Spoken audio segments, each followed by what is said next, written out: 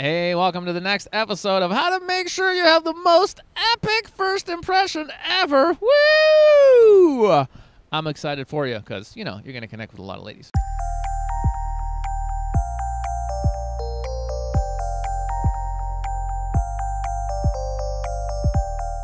So I'm going to go with body language. There's so many tips, but I'm going to go body language for this tip. And, you know, it doesn't have to be complicated. You know, I've seen people giving out all these advanced tips that they're confusing. Oh, yeah, try and turn your body at this 45-degree angle and try to fit and keep it. It's like, dude, shut up. No, you don't have to do all this kind of stuff. There's a couple of things women are looking out for. The first one would be kind of dodgy body language. So, for example, you know, you ever meet someone and they're really fidgety, like they're picking out something, or they're like always playing with their finger, or they're fidgety.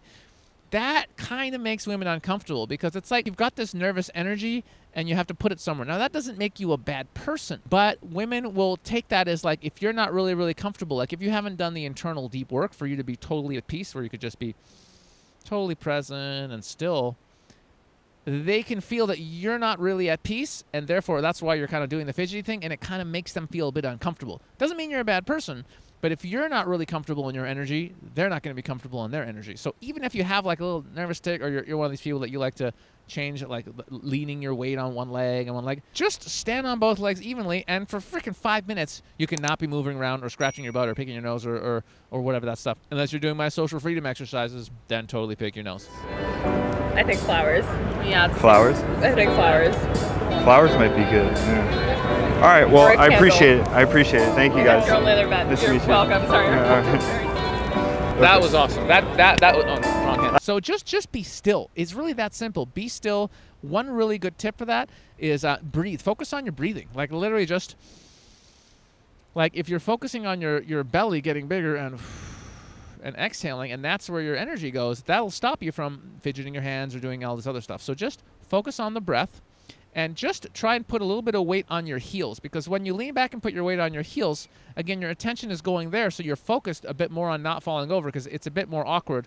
If you lean back on your heels, you'll fall over if you do too much. So it just makes you focus on the weight on your feet. So if the weight on your feet's even and you're breathing, that is going to make you still. Generally speaking, it works for me.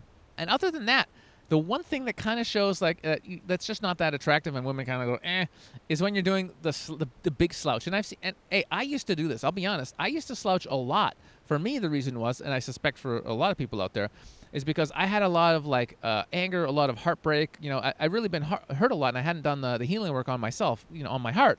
So I would actually be protecting my heart by doing this, like physically protecting. And as I opened up and I trusted more, and I trusted the universe more, and I loved myself more, and I did the healing work, eventually, so I'm somewhere about here. I think fully straight would be like this, but, you know, I'm better. And a really quick tip, so this isn't good either. This is like crappy posture, and I'm totally guilty of this as well. So a really good tip is get your whole body up against a wall. It actually, for 60 seconds, it actually straightens your posture. And if you do it 3 times a day, morning, afternoon, evening, you'll end up something like this, and it's just such a healthier posture than this stuff here, right? So don't fidget, be still, focus on the breath, have a decent posture, and you're going to have better body language than most people, and it really doesn't take a big effort.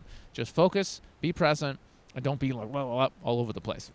So that's the tip for the week. I've put a couple extra bonus posture tips in a special thingy-majiggy below. It's in the links as usual. Please like the video, share the video, Facebook it to your friends. If somebody wants to meet some amazing women and not have a shitty first impression, they'll love the series. They'll thank you for it. You know you want to share it with them. All right. I love you guys, and I'll see you in the next one. Ciao.